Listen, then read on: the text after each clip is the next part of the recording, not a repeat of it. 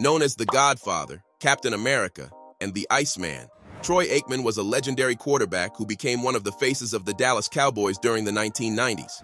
Aikman led the Cowboys to 3 Super Bowl victories, earning Super Bowl MVP honors in 1993, after their win in Super Bowl 27. As the first overall pick in the 1989 NFL Draft, he played 12 seasons in the NFL, all with the Cowboys, and was inducted into the Pro Football Hall of Fame in 2006. Aikman was known for his steady leadership and precision passing, particularly in high-stakes games. He was a 6-time Pro Bowl selection and finished his career with over 32,000 passing yards and 165 touchdown passes. His ability to perform in the clutch, particularly during Dallas's dominant stretch in the 1990s, cemented his legacy as one of the all-time great quarterbacks. But how good was Troy Aikman actually? To understand his inspiration and path to greatness, we must travel back to where he started. Troy Aikman was born on November 21, 1966. He spent his early childhood in Cerritos, California. When he was 12 years old, his family moved to Henrietta, Oklahoma. There, he played football and baseball at Henrietta High School and achieved all-state honors. Aikman was also notable for winning the 1983 Oklahoma High School State Championship in typing. In college, Aikman initially joined the University of Oklahoma to play football under Coach Barry Switzer. The New York Mets had offered him a baseball contract, but he chose to pursue football instead. In 1984, he made history as the first freshman to start at quarterback for Oklahoma since World War II. In his first full season in 1985, Aikman led his team to victories over Minnesota, Kansas State, and Texas in the Red River Shootout. Unfortunately, he suffered a broken ankle during a game against the Miami Hurricanes, which ended his season.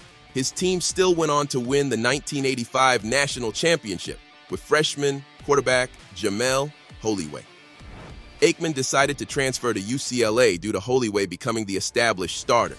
At UCLA, Aikman was under the guidance of Coach Terry Donahue, who ran a more pass-oriented offense.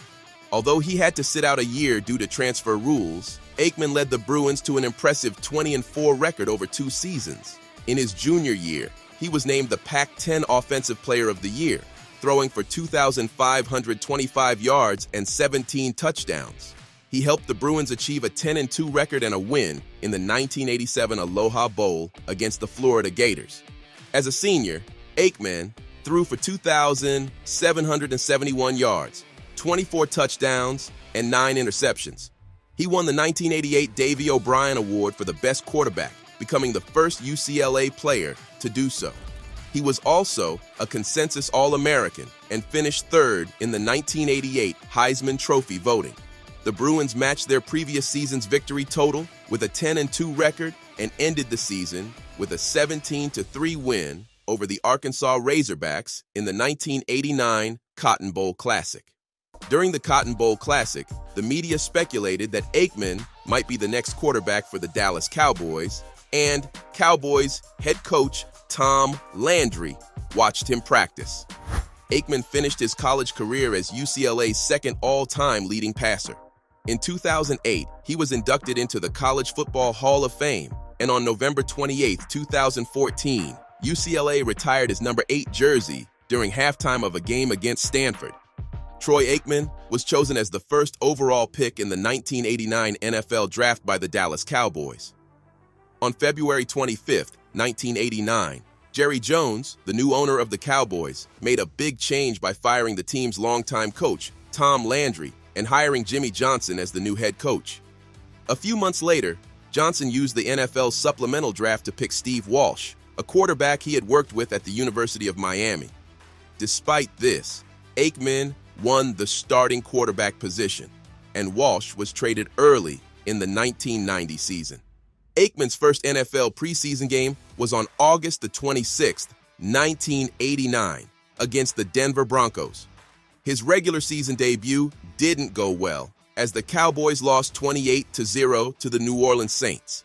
However, the next week, Aikman threw his first NFL touchdown pass, a 65-yard completion to Michael Irvin. Despite this, the Atlanta Falcons intercepted 2 of Aikman's passes and won the game. In a game against the Phoenix Cardinals, Aikman threw for 379 yards, setting a rookie record for the NFL.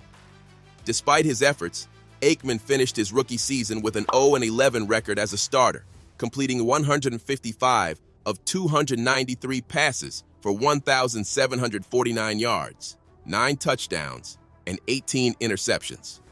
In the following year, the Cowboys drafted Emmitt Smith, a running back from the University of Florida, in the first round of the 1990 NFL Draft. Along with Smith and Irvin, Aikman helped the Cowboys achieve a 7-7 record for the season. Unfortunately, Aikman was injured during the 15th game against the Philadelphia Eagles. The team lost that game and also the next one against the Atlanta Falcons, missing out on the playoffs by just 1 game. In 1991, Aikman led the Cowboys to a 6-4 record in the first 10 games of the season. He was playing well until he was injured again in Week 12 during a game against the undefeated Washington Redskins. Steve Boyerline stepped in and helped the Cowboys finish the season with a 5-0 record, earning them the number 5 seed in the playoffs. In 1992, Troy Aikman had a standout year, setting personal bests with 302 completions, 3,445 passing yards, and 23 touchdown passes. He led the Dallas Cowboys to a record-setting 13 regular season wins, which was the best in the NFC that year. During the playoffs, Aikman made headlines by breaking Joe Montana's record of 83 consecutive passes without an interception, throwing 89 passes without one. The Cowboys won their playoff games, first defeating the Philadelphia Eagles and then beating the San Francisco 49ers, who were considered the top team in the NFC. The Cowboys won the NFC Championship 30-20, and Aikman played a crucial role with 2 key passes that helped them reach their first Super Bowl since 1978. In Super Bowl 27, held in the Rose Bowl, which was also the home stadium of his alma mater, UCLA, Aikman led the Cowboys to a decisive 52-17 victory over the Buffalo Bills. He was named the Super Bowl MVP after completing 22 of 30 passes for 273 yards and 4 touchdowns. In 1993, the Cowboys finished the regular season with a 12-4 record, the best in the NFC. During the playoffs, Aikman guided the Cowboys to another home victory, this time against the Green Bay Packers, led by a young Brett Favre. The Cowboys then faced the San Francisco 49ers in the NFC Championship. Although Aikman played well, he suffered a concussion in the game after a hit from 49ers defensive tackle Dana Stubblefield. With coach Jimmy Johnson leaving the team in March 1994, Jerry Jones hired Barry Switzer, who had previously coached Aikman at Oklahoma.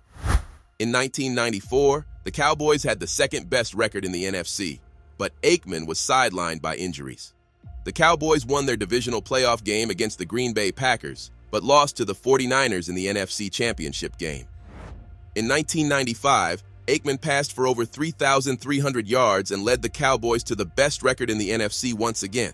Despite being injured during a high-profile game against the 49ers, Aikman and the Cowboys made it to the NFC Championship and then won Super Bowl 30 against the Pittsburgh Steelers, 27-17.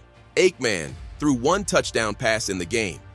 In 1996, Aikman helped the Cowboys win another NFC East Division title and a home playoff game where they defeated the Minnesota Vikings 40-15.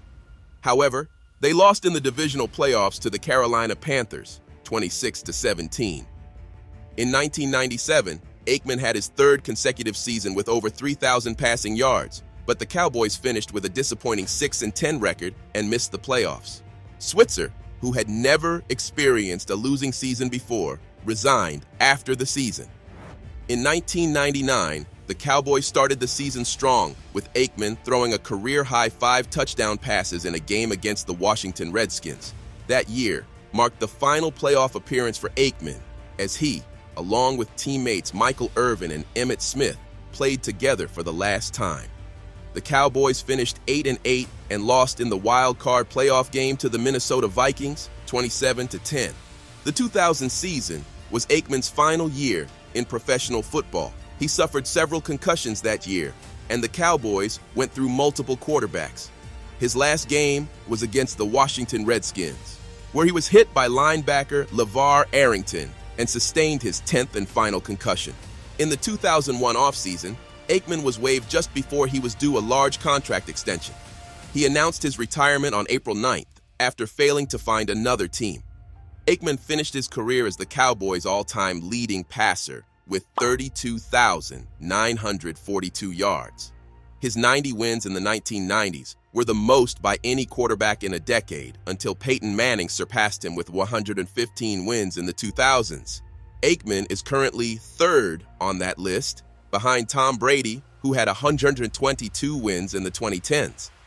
In a radio interview from late December 2013, Troy Aikman revealed that the main reason he retired from football was because of ongoing back issues. He shared that, although he had surgery on his back after Super Bowl, and it went well, by the time of his final season, he was constantly dealing with back pain. Aikman mentioned that while the hit from linebacker LeVar Arrington was significant and ended his 2000 season, it was the persistent back pain that really forced him to retire, not the concussion from that hit. Be sure to subscribe, and thanks for watching.